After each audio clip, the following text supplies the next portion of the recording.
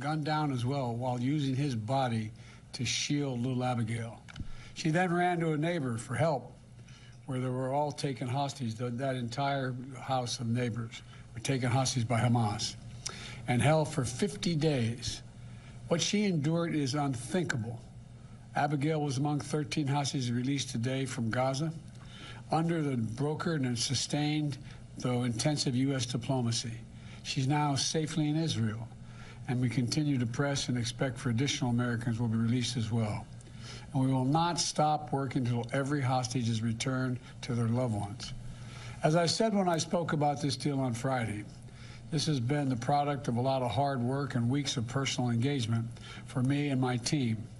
We've been in close contact with the leaders of Qatar, Egypt, and Israel, speaking with each one of them repeatedly over the past few weeks to help secure this deal. We spoke again yesterday with the Emir of Qatar, I owe special thanks to, in order to keep the hostage release on track and push for Abigail to be part of this release.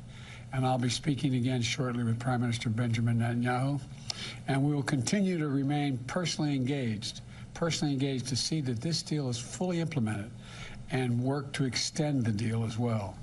For weeks, I've been advocating to pause in the fighting for two purposes: to increase the assistance getting into the Gaza civilians who need help, and to facilitate release of hostages. And we know that innocent children in Gaza are suffering greatly as well, because this war that Hamas has unleashed has such consequences.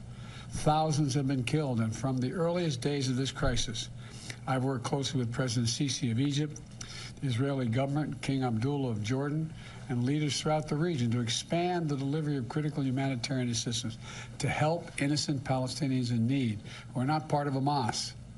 Under this deal, fighting in Gaza has now been paused for 3 days. Over that time, 58 hostages have been released, including the Thai, Filipino, and Russian nationals. Dozens of families have been reunited.